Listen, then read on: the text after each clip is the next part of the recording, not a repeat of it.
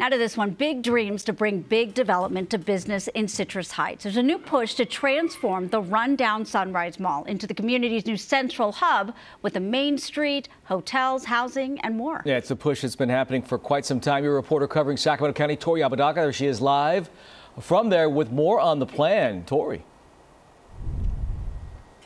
Hey, yeah, the city of Citrus Heights is really hopeful for the type of economic boom that this reimagined space could bring to the area, calling it Sunrise Commons. But you can see here that there are some shoppers going into the mall right now, but you can see the parking lot is pretty desolate. A lot of people we've been talking with say they kind of just enjoy the simplicity of this mall, even though they've been watching it go downhill for years.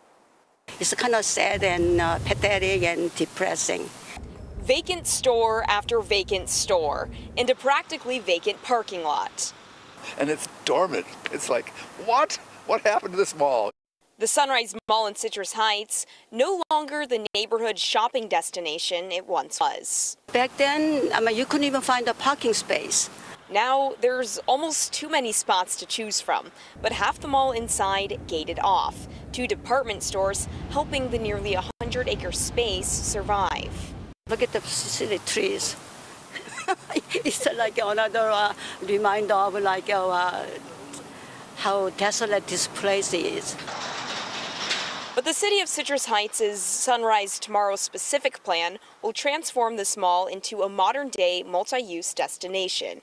Early renderings showing high-rise buildings, outdoor common use areas, hotels, and housing.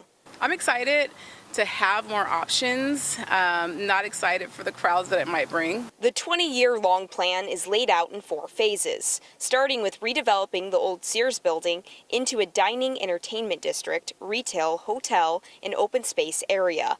Well, it concerns me a little bit. That's why creating paths and streets to make it easy to walk and bike around are all part of the plan that the city approved in 2021. Definitely potential. Ambitious dreams for a desolate mall. But they won't happen without the cooperation of the Sunrise Mall's multiple property owners. I don't believe anything, nothing, until something really concrete comes up.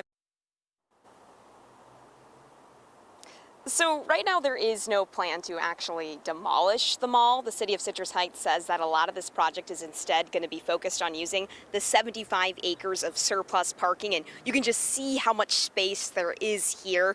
As far as this plan though, the city says that it does not actually own this property, so I reached out to the property owners but haven't heard back about what their ideas are moving forward for this plan.